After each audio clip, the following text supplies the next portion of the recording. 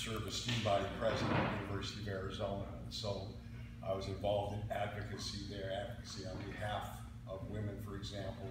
I was there in 1973 when Roe versus Wade was decided. So I made sure as student body president that women had access to birth control issues and health issues at that time. And I was an advocate for the Equal Rights Amendment, and that was pending at that time. We got so very close to passing the Equal Rights Amendment. In fact, Virginia, as some of you may know, recently passed that and became the 37th state.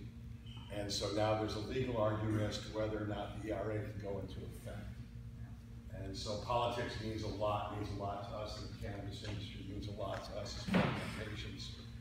But more importantly, right this minute, there's so many freaking important things happening that us being politically and actively involved is crucial for so many reasons.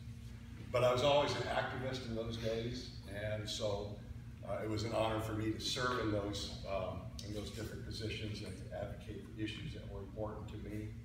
I came out of the sort of the Vietnam War era, and